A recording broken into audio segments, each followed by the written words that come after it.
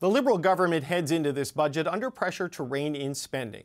Canada's deficit is projected to be $38.4 billion this year, and as long as there's a deficit, the debt will only get bigger. It's nearly doubled since 2015 to $1.2 trillion, costing the government tens of billions of dollars in interest alone every year. But Canadians are feeling the squeeze too. Interest rates are at a 23-year high. And yes, that's helped bring down overall inflation, but it's also sent the cost of rent and mortgages through the roof. Meanwhile, the economy is currently starved for growth. GDP barely grew in the fourth quarter of last year after a small contraction in the previous quarter. Goldy Hyder is the President and CEO of the Business Council of Canada, and he joins me now. Goldy, welcome back to the show. Great to be with you. When it comes to the federal government reining in the spending of the budget, this has been a consistent call from you and your organization. What does that look like on April 16th to make you happy? Yeah, well, look, why ask me? Let's just look at what the government said itself. What the government said itself in the last budget is we are going to have this new guardrail. They seem to have moving ones, but let's just say this is the one they're going to stick to. We're going to reduce current costs, which are 1.4% of our GDP, down to 1% starting in the year 2026. Where's that 0.4 going to come from? It represents about roughly $12 billion a year over the course of the next 4 to 5 years. So the question of the government is, where are you going to find the $48 to $50 billion that's necessary to get you there? And the answer from them has been effectively one announcement by our Treasury Board Minister who wrote to their own colleagues to say, I need to find $15 billion in savings, right, which within 48 hours became repurposing. I mean, Canadians are smart enough to know the difference between savings and repurposing. And so we have a government here that just doesn't seem to understand that you can't spend willy-nilly. You have to have a plan. You have to execute it. And the flip side of that, David, is to grow the economy, grow your revenues. Right. The repurposing, though, it wasn't one for one, right? It wasn't for every dollar that came out of one program, it went into another program. There was some savings minuscule. Look, our view is just tell Canadians where are you going to find this 0.4% of GDP that you need to reduce between now and then. I think it's a legitimate question. They need to know because it's possible it's going to come at their expense. And this is why we're saying find growth-enabling policies. Don't just spend all your time thinking about redistribution. I mean, the Prime Minister himself has said the economy is not about numbers, it's about people. Let me assure you, it's about numbers. And those numbers affect people.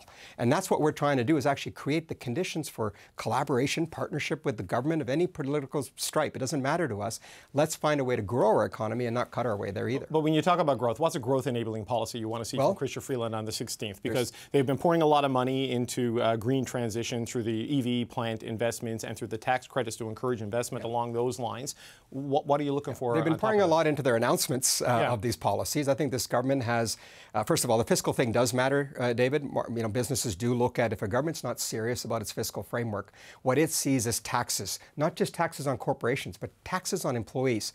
So as competitive as we are for capital, we're also competitive for talent. And so people need to see a government that's serious about fiscal reform. But in addition to that, again, the thing I wrote to the Prime Minister about is his own announcements, their own policies on the permitting reform. If you create the conditions for capital to form in here, not latent with investments, or sorry, incentives for foreign companies, but for Canadian companies, for domestic companies. There's debates about what our pension plans should do. You know what everybody should be focused on? Create the investment climate for capital to form here from anywhere in the world, but also from Canadian companies, which means you need predictable, stable permitting reform, something the government promised by December 31st of 2023, still waiting. And then the last one I would just note is the reaction from the government, which we celebrated and acknowledged as robust, the response to the so-called IRA in the U.S., setting aside whether we need it or didn't need it. Canada had to respond. The rest of the world is responding. Very robust programs were announced and were announced in 2023 budget. It's nearly 2024 budget, and we're being told by the end of this year now, we'll hopefully get to a place where your members and others will see what is available. It's too long. It's too slow. We have to act with greater urgency and ambition because the Americans are handing out checks right now. You talk about like investment, though. I mean, we hear this from the Deputy Prime Minister and the Finance Minister, Chrystia Freeland, that Canada ranks really high in terms of direct foreign investment. There is money, they argue, flowing into Canada from outside of Canada. Why do you think there's a chill on it domestically? Maybe those who are here know a little bit more than those who are finding out the other end. I mean, take a look at Nordstrom, Target, Rexall. Companies have come, companies have gone. It's a difficult place. And you're seeing now the reputation that this is not a place that builds things anymore. And that's very important for our country. Look, we agree, like this is Canada's moment. You know, they're talking about seizing the moment. But that hashtag and rhetoric has to be put in place with the policies that support that. So markets look, capital looks and says, well, what are you doing here? Are you like screaming out against profits? When did profits become a bad word in a democracy that is free enterprise and celebrates capital? Those profits were made after jobs were created, after taxes were paid, after philanthropy was done, after CSR was done, innovation was done. And who are those profits for? They're for Canadians. There are Canadian pension plans, Canadian RSPs, Canadian shareholders, Canadian TFSAs. We shouldn't be creating a condition that says we're just going to create an attack on business. And by the way, from both sides. This is what I'm concerned by, is in a pre-sort of writ environment that we seem to be in for the next 18 months. What's populist and what's great politics is going to make for horrible public policy. But you know what? Capital just moves. Talent doesn't come, and I don't want to be, believe me, in this chair telling you I told you so. And this is what my members are really trying to create, is a mechanism by which we can work together to grow the pie, not just spend all our efforts on attacking business. But there are certain sectors of the economy that have done very well, while Canadians have done not so well. Well, I'm not sure Canadians have not done well. I think Canadians aren't feeling the benefits of the economic. Well, cost of living is really high. You know, mortgage rates are really high. All of these things are happening, but not in some sectors. For example, like, you know, and I don't want to pick on a particular company, but like the grocery stores are the one that's most often targeted for the windfall profits that you're warning against. We saw in the pandemic, you know, early they gave a $2 an hour hero pay, as they called it, bump to people, and quickly got rid of that before things were over. And the profits and the revenues just keep growing and growing and growing, while the grocery bills keep growing, and the employees are not necessarily You're in an increases. Industry where the margins are in the 5% range. You're in an industry where there is a lot of competition. Not only is there competition from Canadians in 4 or 5 different chains there, you've got 3 of the bigger multinationals here with Amazon and Costco and Walmart. So you've got a lot of competition. It's possible the other issues could well be supply, demand, supply chains, that this is not about profits as much as it is about the reality of that industry right now. So I think we have to get the facts out there, and I know that that's one of the things that you're trying to do, and I appreciate that. Yeah, look, I appreciate that the price of food is tied to a lot of global factors that have very little to do with things like carbon pricing and all these sorts of things domestically, because it is a global phenomenon. But there are still companies that are churning out big profits while reducing the size of their workforce, and while costs are going up for Canadians. So like, I know you're warning against the negative impact of this on the business sector and the knock-on effect for retirements and savings.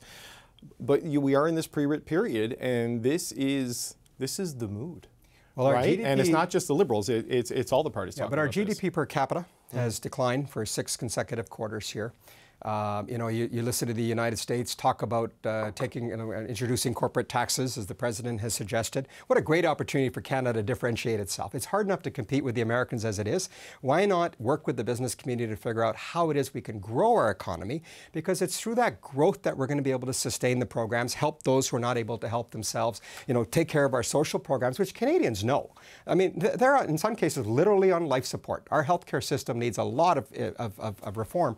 How are we going to do that if only thing we're going to do is move the shelves around and just simply take on business? Why not collaborate? Why not cooperate? And inflation, David, and something else that's the reasons, the real cause behind a lot of this is it's still sticky. And the worst thing you can do as a finance minister today is to add to that with more spending. And so one of the reasons we're calling for no new spending is you haven't even done a good job with the ones you've already announced. Well, most of the spending inflation from the government sector now is provincial and municipal. This is what the analysis shows. It's less the federal stuff because they've unwound a lot of the things. They've given a lot to both those governments, but spend wisely. No one is saying don't spend. No one is saying, you know, don't invest in people. And businesses invest in people all the time, particularly in training, in skills, preparing for the new jobs. Some of those losses that you spoke about are not jobs that were going to be replaced. So what you've really done is reallocated some of that capital to say, okay, how are we going to invest in the productivity of our country and in our businesses? And all of that trickles down. That's the plan. That's the hope. the members I work for, I can certainly say, are driven by making Canada competitive, by creating an environment in which Canadians can prosper as much as businesses can prosper, and there's nothing wrong with either one of those two things. One of the big challenges they're facing in terms of meeting the climate goals of this government and also sustaining a robust economy is how to deal with the oil and gas sector in Canada. Your organization is pushing them to reconsider their oil and gas emissions cap. They've already gotten significant pushback on this at the provincial government level, Alberta and Saskatchewan and Newfoundland and Labrador. How do they proceed on this? Oil companies are still making pretty good money. How do you proceed on this and hit your emissions targets to save the planet, as everyone says, if the oil and gas sector is not forced to hit some sort of a target? Well, here's what I know about emissions. Much like COVID and capital, they don't respect any borders or boundaries. And so if we're serious, if we're going to have an adult conversation about how to reduce emissions, we have to do it from a global perspective, not a local perspective. Canada has the capacity to help countries like Japan, Korea, India, China, and others who are building up coal plants to offload that onto liquefied natural gas, LNG, which next year the LNG Canada project will come online, and there's a permitting done for phase 2. But if we get more gas there, we could get it out. Nuclear is going to be a big part of this, something the government was originally opposed to, but they had to come around because you know what's happening, David? The facts can never be ignored. They just keep coming back, and now the government sees that. Same thing originally on carbon capture. Didn't want to capture it, now recognizes that we need to do it. We can do these things, but I got to tell you, if we come at an emissions cap, if I were the Department of Finance, I would be extremely concerned. Now, we have a government that seems to have a little less worry about the fiscal framework, no more than happy to run deficit and debt, is now going to go after an industry that represents about 10% of our GDP. The consequences of that on revenues will be even higher, and we're just creating a perfect storm if we're not careful. But you say we have to act globally. You talked about the economic performance of GDP per capita declining. Our emissions per capita are high, compared to the rest of the world. I mean, I know in the overall picture, it's a small percentage of the global picture, but on a per capita global basis, I mean, don't we need to take care of our own business here at home if we're going to be credible in speaking to the rest of the world? The choices are very limited for people who want oil and gas, and of all of the choices that they have, Canada is the cleanest. Canada is the one most committed to the environment. Canada is the one that's most committed to the innovation. And so we can be a part of the solution. Our government should be pushing the fight for Article 6. Right? The idea that maybe Canada's emissions have to go up, but the global emissions come down. So if you're serious about climate change, that should be the objective, not penalizing an industry here that's trying to help offset the increase in emissions that's taking place around the world. Okay. Goldy Hyder, President and CEO of the Business Council of Canada. We'll check back with you on Budget Day. Always good to be with you, David. The Liberal government is facing multiple social challenges as it debates what to include in this month's federal budget. There's an ongoing climate crisis, there is a severe housing shortage, and healthcare is under significant pressure. So, how do they prioritize their spending? Armine Yalnizyan is the Atkinson Fellow on the Future of Workers at the Atkinson Foundation, and she joins me now. Armine, it's always good to talk to you. Thanks for joining us. Thank you for having me. So in the run-up to this budget, we've heard a lot of concerns raised about the need to invest in productivity because Canada's GDP per capita is declining compared to countries such as the United States. You don't think that's the right metric to focus on. What's the issue there? The issue is that it doesn't tell us anything about why GDP per capita is higher in the United States. And it is higher in the United States for a few reasons. First of all, it has definitely increased its oil production, and it has increased its nature as a tax haven. And that's what the U.S. has in common with almost all of the big countries that top the list in terms of GDP per capita, which are oil exporters and tax havens. But the other thing that puts the United States apart from everybody else is soaring inequality. And that also can drive up GDP per capita, which is an average measure that tells you nothing about its distribution or where that money goes once you have generated it in an economy. So it's not the right metric to be, it's not our lodestar metric. There's lots of different ways of focusing on how you improve the productivity of a nation. And frankly, there's a clue in a handful of the nations that are at the top of the heap, which are the Nordic nations that have used their money to invest in people broadly and let them do what they do best, which is generate jobs, generate wealth, generate innovations. You can't do that if you're hungry, if you're looking for a place to live or worried about losing your place. You can't do that if it costs too much to educate yourself. And that's the way they have spent their money in terms of GDP per capita. It's a great lesson for us to pay attention to. Put the capita back into GDP per capita. Right, you can drive up your GDP per capita by creating a bunch of billionaires, but that does nothing for middle class and working class people because they don't necessarily share in that. So you mentioned the Nordic countries. Is that where Canada should look as it's preparing for this budget on what its priorities should be? I know when we spoke at the cabinet retreat in Montreal, you advised the government to invest in the care economy, to focus on long-term care, care at home, home care, all of these things as a way of allowing for economic productivity and societal growth. Where do you think they need to go? Well, I absolutely think that that is one of the core jobs of government. And it's all of government. It isn't just the federal government, but it's definitely not an area that you want to back off from. What's fascinating to me is just in the last few days, we've heard the federal government basically saying to the provinces, to whom they gave billions upon billions of dollars, if you don't use it for the reason we gave our federal taxpayers' money to you to improve things like healthcare, long-term care, childcare. If you don't use it for those reasons, we're going to take it back from you, and we're going to take our turn in spending it in the places that people want it spent. So I think we're looking at a very muscular approach to, yeah, you've got the money. How are you using it, and what are you getting for it? What is your value for what you are spending? And I think that's exactly the appropriate way to look forward as how are you actually boosting the entire economy for everybody as we move forward.